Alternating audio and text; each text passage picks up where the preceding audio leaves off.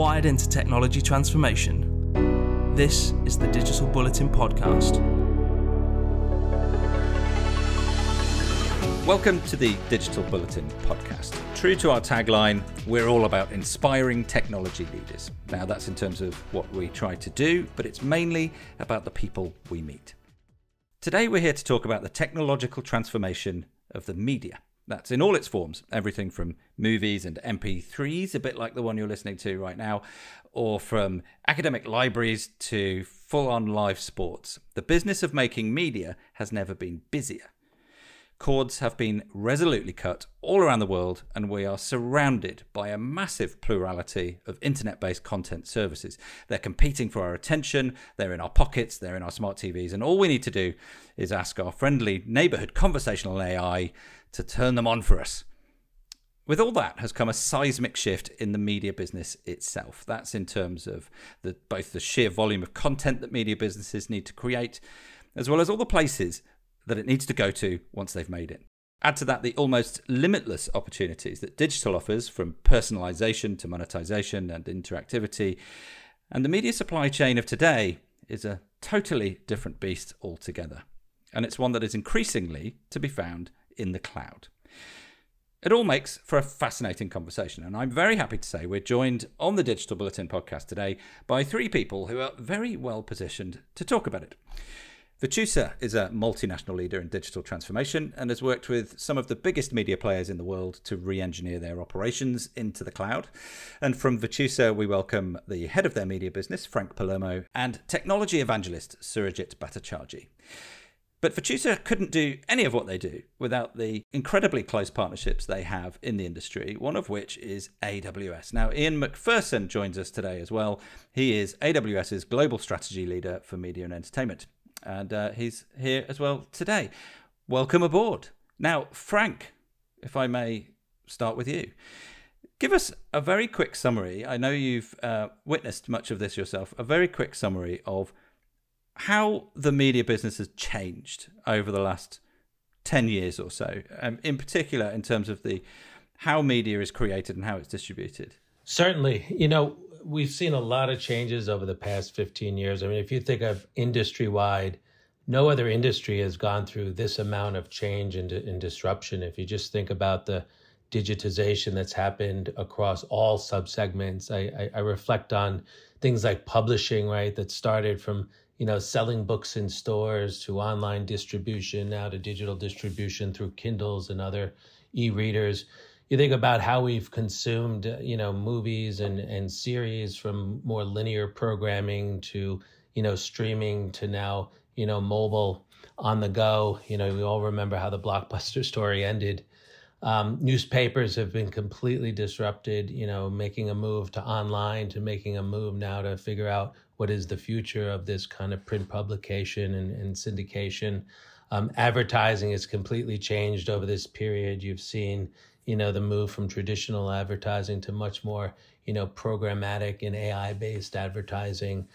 We've seen shifts in the music industry, right, from, going to physical record stores to an online app store to a full service streaming capability, right? Consumers now shifting from, having the need to own music to being very comfortable to rent or lease it, right? Sports, from, just an in-person experience is now a completely virtual an on-demand experience if you want it to be, right? Today, you're seeing more fans experiencing, arena sports outside the arena, right? So with products like online league passes and, just the global distribution now that sports have, across over, 200 countries, 30 different languages. It's really a global environment now, and you're seeing new content types really become more mainstream. The whole video revolution now, right? First with what I call long form video,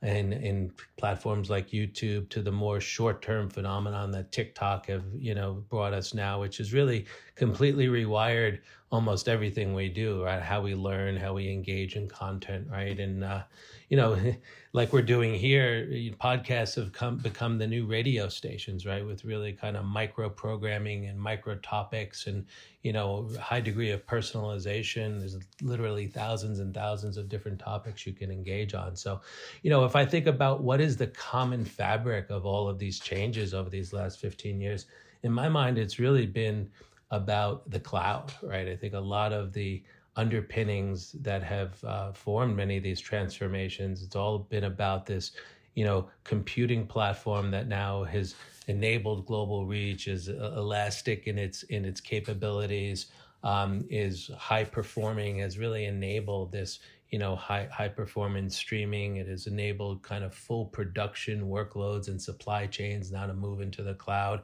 It has enabled the kind of launch of new digital products and digital content. And I think it's a really exciting place to be. And, we were fortunate to have really, run into AWS very early in their life cycle and really partnered with them. And it's been a great journey. It's without a doubt one of the richest platforms out there, and it's been instrumental and material in the work we've done in transforming our clients' entire supply chain. Great. And Surajit, if I could ask you to define one term for us, perhaps people who are a bit more like me than like you, when we talk about media supply chains, what is that? What's the definition of that, and how has the cloud really transformed that? Frank just touched on it, but define that for us.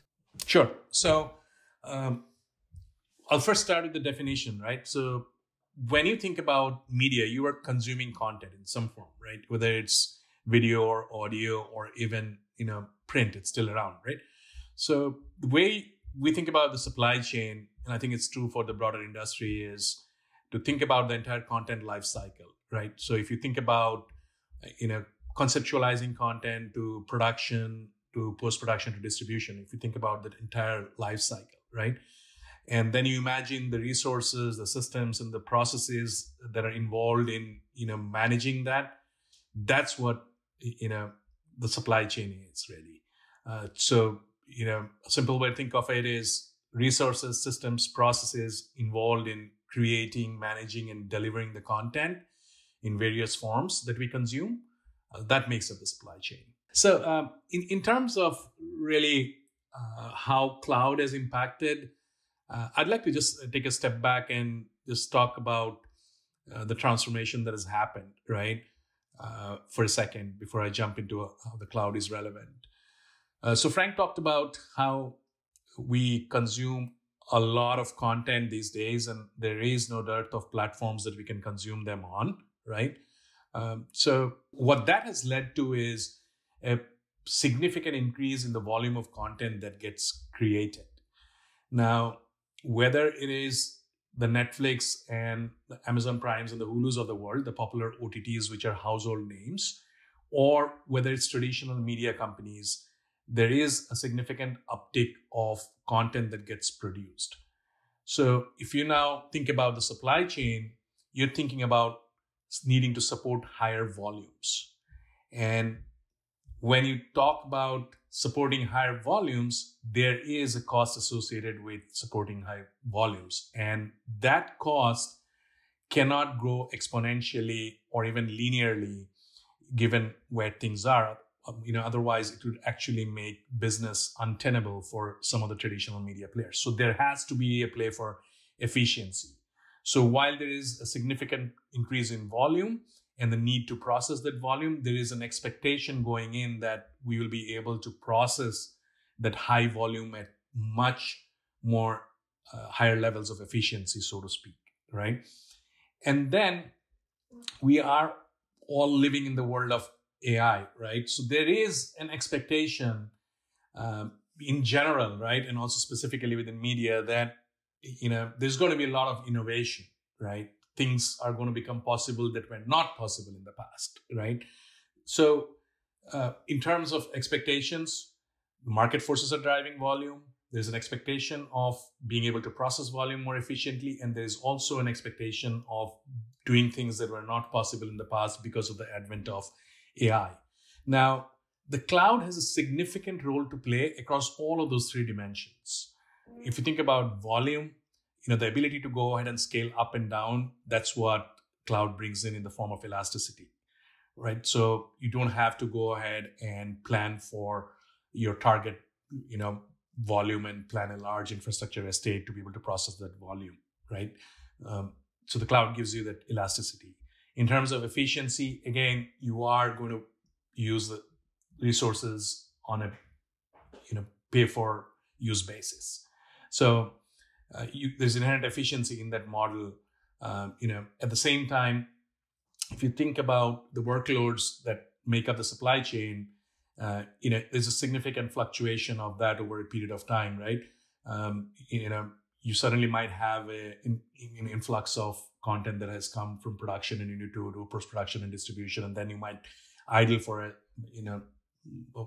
for many hours after that, right? So that way, the workload really lends itself well to an elastic model, both from a volume and efficiency perspective. And then on the innovation dimension, there are a lot of cool solutions which cloud providers, and I would say AWS is leading the charge on that, that are available for things like auto dubbing of content, auto captioning of content, and things like deep video search, extracting metadata at a scene level within the videos, and then be able to use that for creating new content. So that's how I think the market has changed, and in line with that, the cloud has a very important role to help businesses adapt to the change and remain viable for the longer haul. Awesome. So we'll have a look at some more details there in terms of the opportunities that are present for media companies. But Ian, if I could come to you from AWS's perspective, obviously AWS is really the progenitor, the genesis, the creator of cloud, even as a thing. And what can you tell us from your perspective in terms of the journey that the media industry, I suppose, as a whole has been on? So thanks for asking. I've been at AWS for about 8.5 years. Worked in the media and entertainment space the whole time. And it's been a remarkable journey.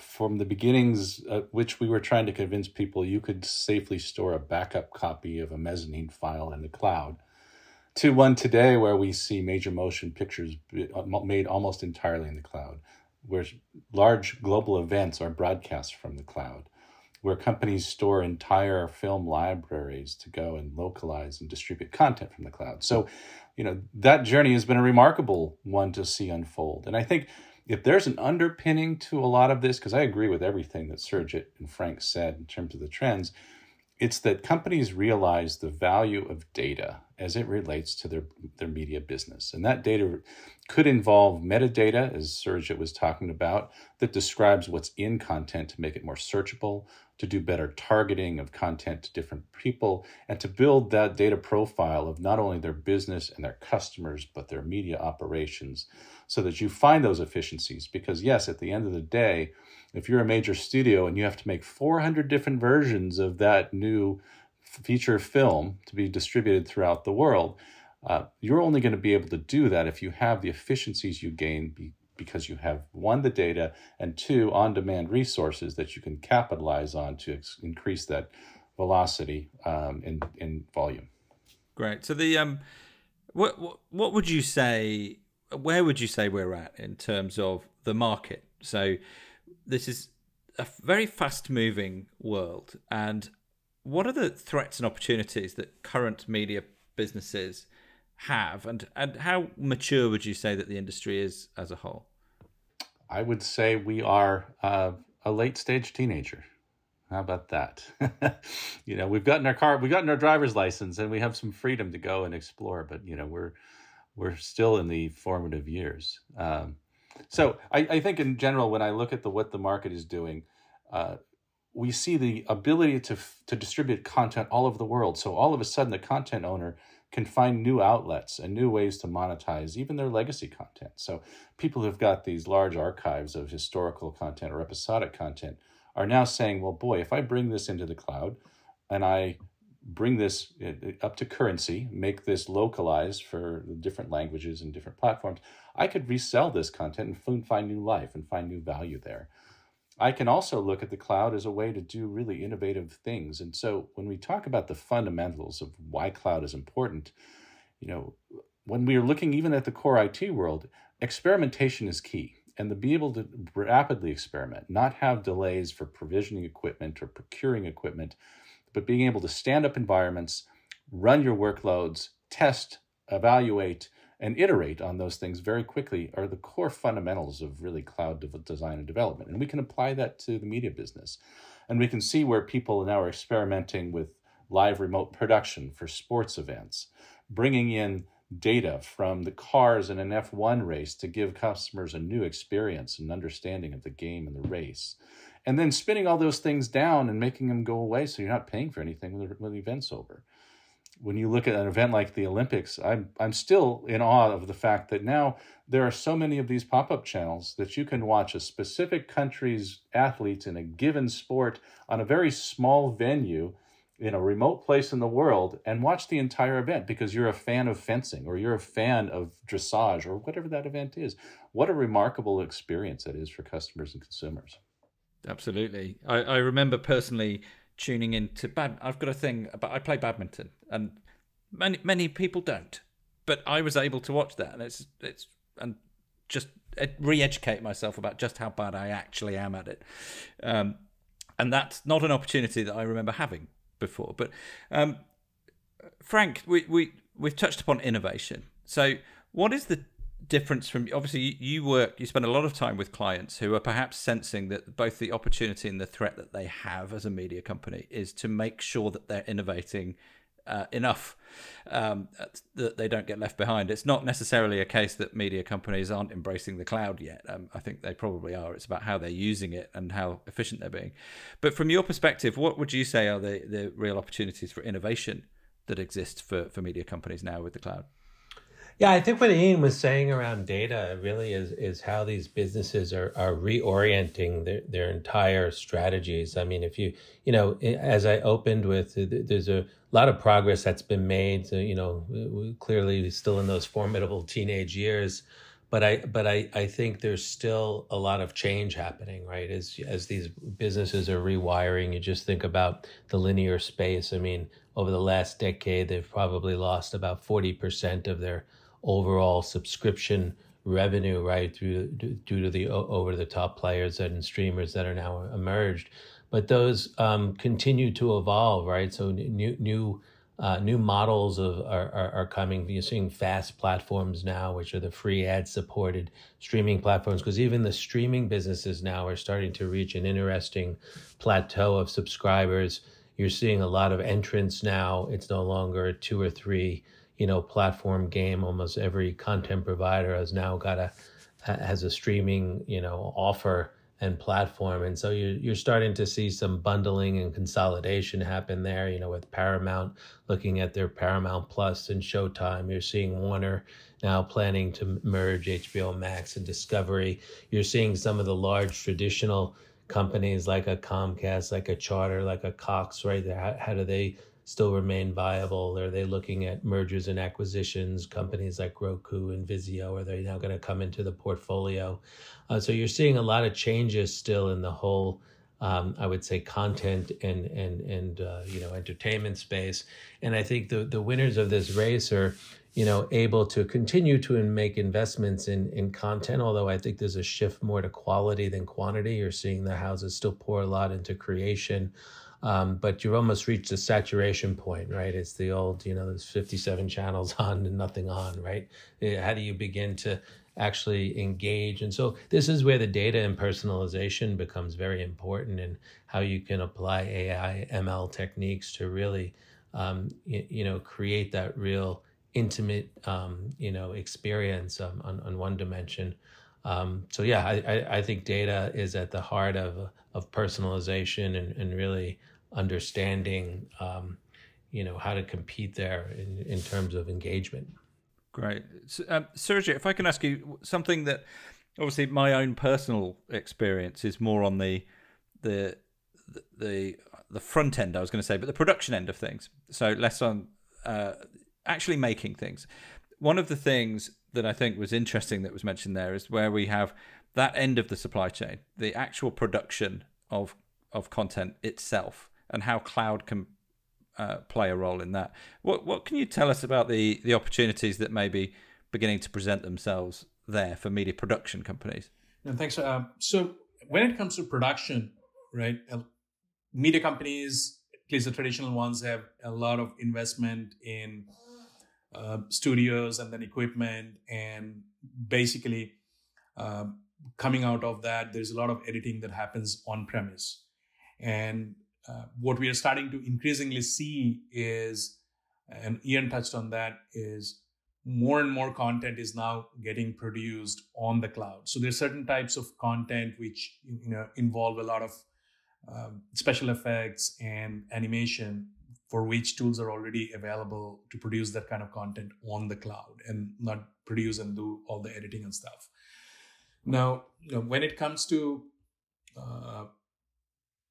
getting content into the cloud from a set, that's where I think 5G, ultra wideband, and emerging Wi-Fi standards are going to allow content to be pushed into the cloud straight from the studio set, and you're going to then be able to do post-production and other customizations to the content on the cloud without incurring significant egress cost, right?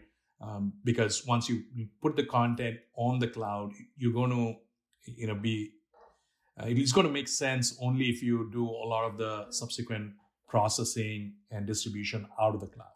Because the moment you take content out of the cloud, you incur egress costs, and these are large files we're talking about. In terms of really post-production, if I can just touch on the innovation piece that Frank was talking about, media companies have been using automated quality control and captioning solutions for a long time. But what we are starting to see now is experimenting with things which are a little more complicated, especially given how easy it is to experiment, right? Ian talked about, we need to experiment and fail fast. So there are solutions on the cloud, including AWS, for automated translation and auto dubbing. Now, these seem to be simplistic, on the surface, but then if you go deeper, there's a lot of complexity involved there.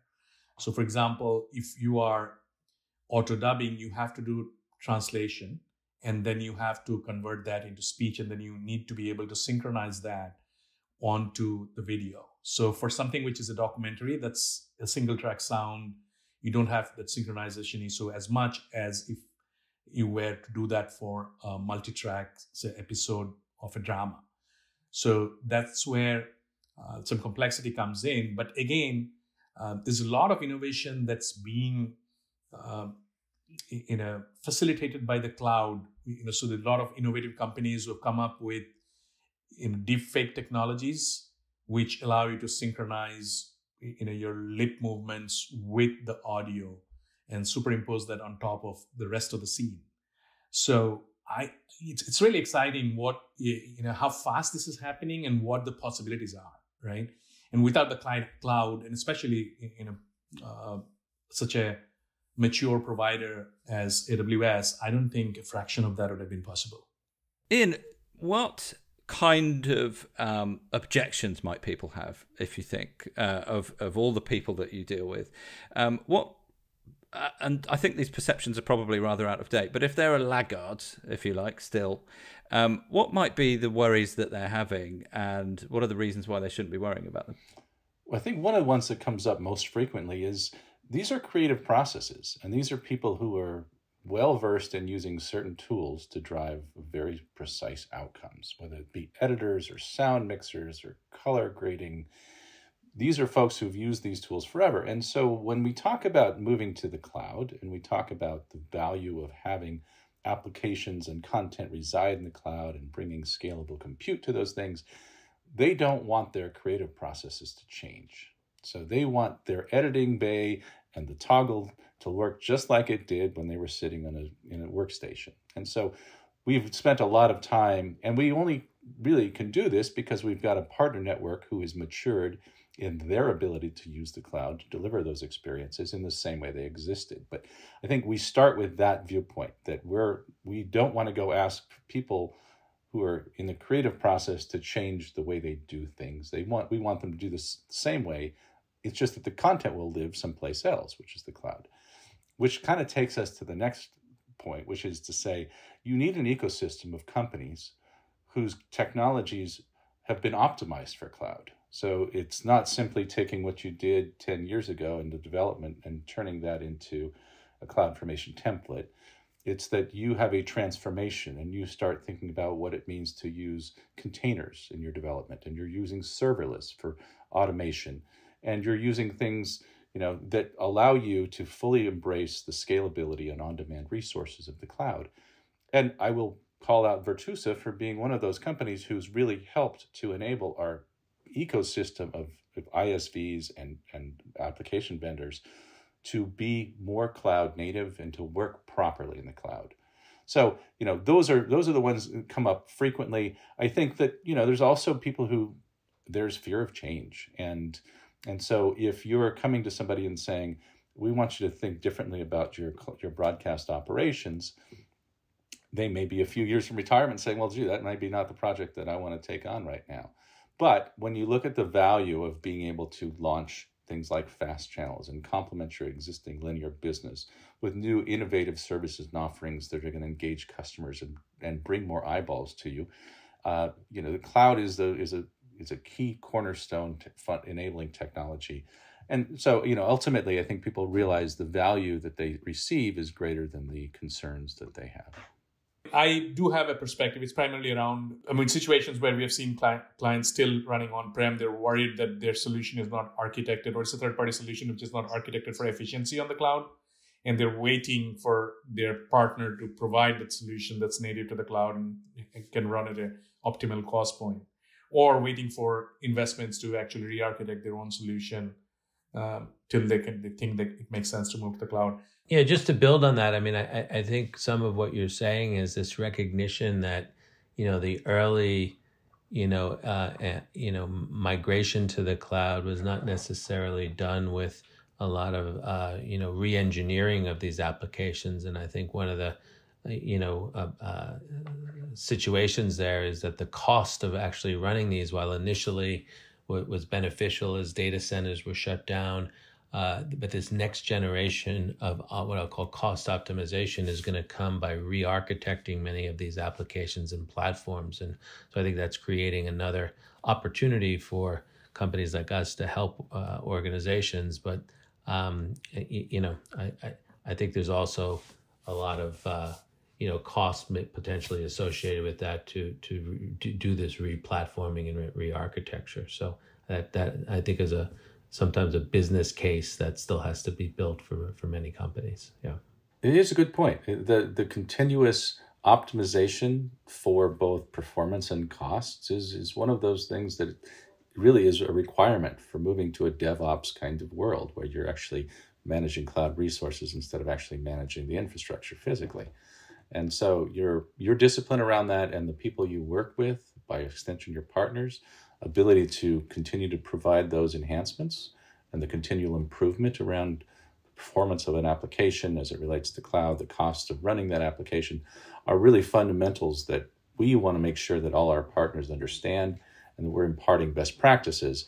The actual implementation or the building of that discipline often requires the expertise of people like Virtusa. Absolutely. In terms of value that they found, it would be great to hear a bit more frontline anecdotal evidence, I guess, from you in terms of the work that you might have done, including together AWS and Virtusa. So, Frank, are there any examples that, without naming names necessarily, any examples of really work that you're quite proud of out there? Yeah, there's a lot. We talked a lot about content distribution here during the podcast here, and I think one of the challenges in distributing global content, I think about a global, sports broadcaster that really had to quickly get a lot of their video content out to various regions, different countries. And a lot of this editing would happen fairly manually, as Ian is describing. But being able to create a fully cloud-based ML-powered kind of video processing service, right, that would really be able to quickly go in and classify, say, different, frames and segments of a recorded sporting event, so that you can take a 3-hour match down to a 20-minute short form video that really has the highlight reels or the replay reels, and being able to do that at scale by creating the certain models here, which would be looking at, repeatable patterns in a broadcast, right? These could be camera angles, these could be player reactions, these could be, breaks to overhead shots, and, getting this proper classification scheme, and then using AWS recognition and custom label service, and developing an entire pipeline to automate it. I mean, can take down the time to distribute and process this from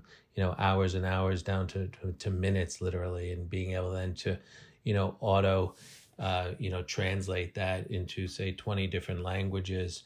And really I think AWS has done an amazing job in some of the services that they have now brought to market. Think about AWS Elemental Services, their Media Connect, Media Store, packaging, working with CloudFront.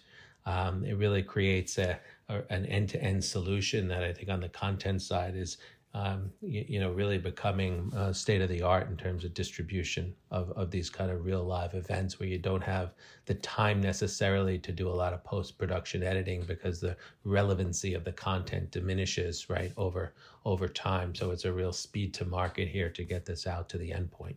Right. Surajit, are there any moments, events, customers that you can think of that you're particularly proud of over the last year or so?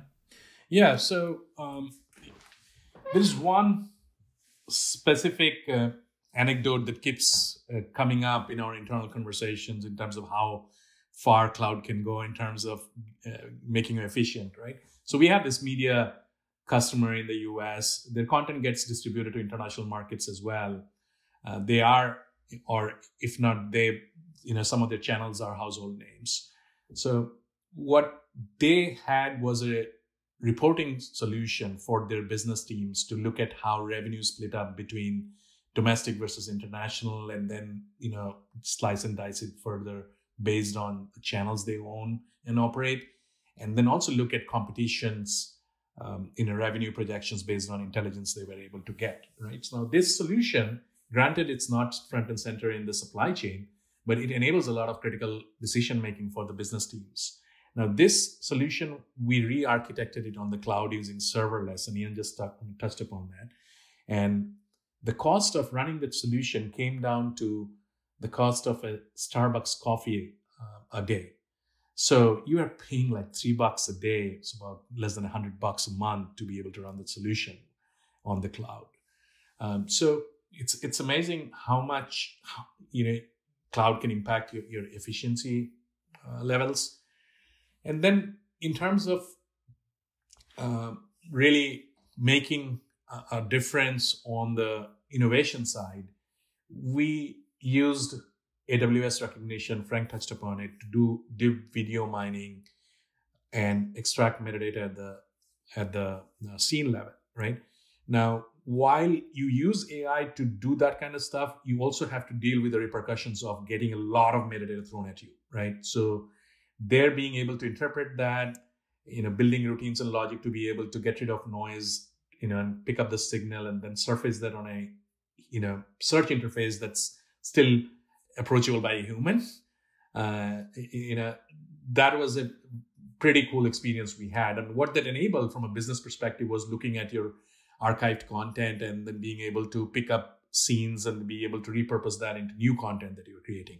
It doesn't lend itself to all forms of content, but there's certain types of content like documentaries and historical footage where you could reuse that endlessly.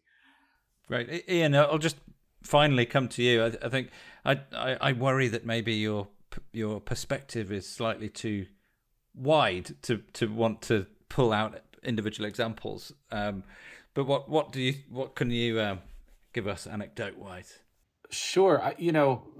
We just completed the Oscars this recently, and you kind of look at some of the films and you kind of marvel, and we've come to just accept the fact these amazing worlds are created out of nothing, and now characters are set in them, and we completely believe that Avatar: The Way of Water is a real world.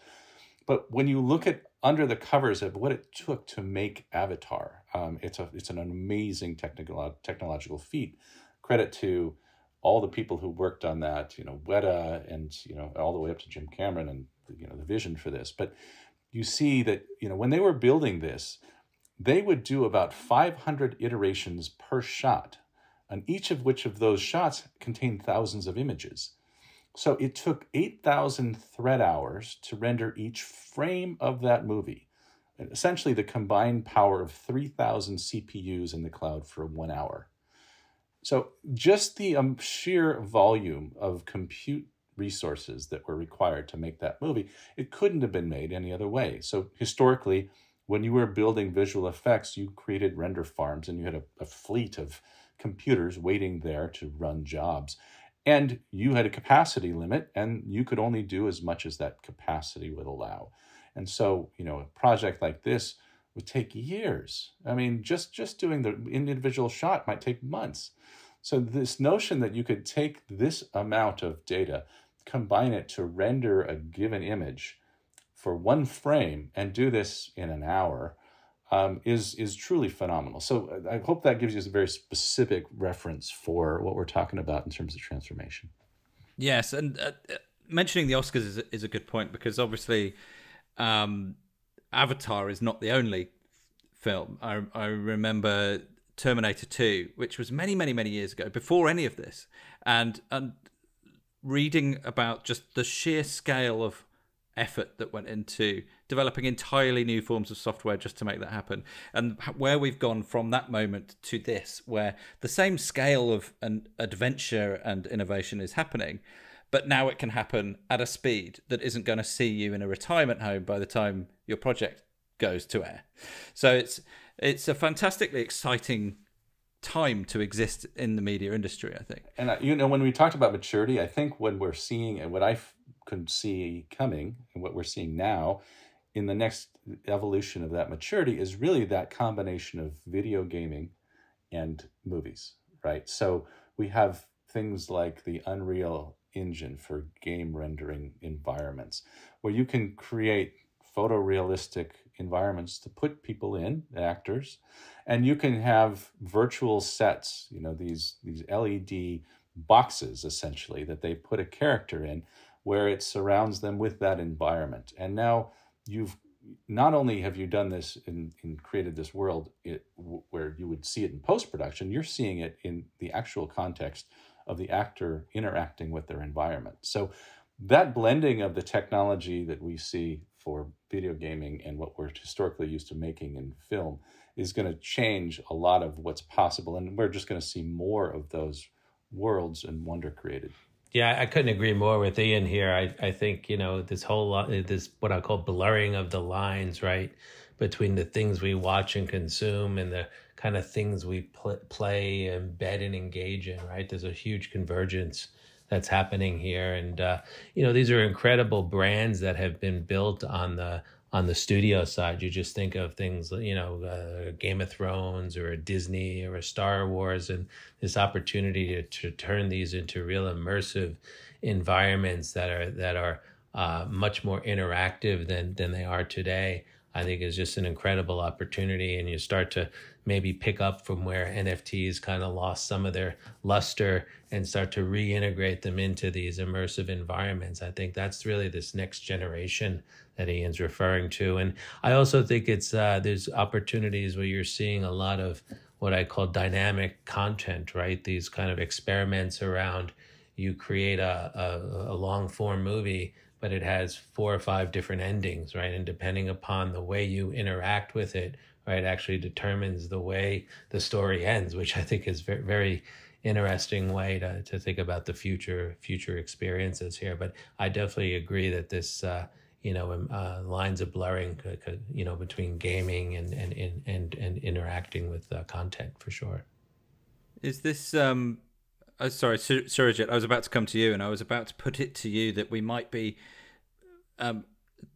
stepping dangerously close to the fireplace terminology of metaverse. Where do you see this sort of thing evolving over time? Yeah. So before I go into the metaverse, I just wanted to react to what Ian and Frank mentioned, right, in terms of really the virtual and the real world blending, right? I think Ian was referring to this LED box, right? So essentially, I think earlier in the conversation, Ian had mentioned that what artists don't want is for technology to go and interfere in the creative process, right? So essentially, since we were hit by the pandemic, a lot of the production has moved towards virtual production, right? Now, that's not possible in every case, but even where you are simulating a background using a very large LED screen, what's happening is this LED box, the light box that Ian was talking about, that actually lights up with scenes that help the actor deliver emotions more realistically. So those scenes on the LED wall actually are scenes that the actor is supposed to react to. So whether it's space and Earth, in the movie Gravity, or it's something else in a different context. So technology is actually, even in the virtual setup, right, or remote production or virtual production, technology is actually enabling the artists to remain true to the creative process. Now, coming to your question around metaverse, we saw, I think, and Frank can keep me honest here, I think about 1.5 years, we saw a significant uptick in interest across our client base in terms of the metaverse. And specifically, we saw use cases which were around, enabling virtual concerts.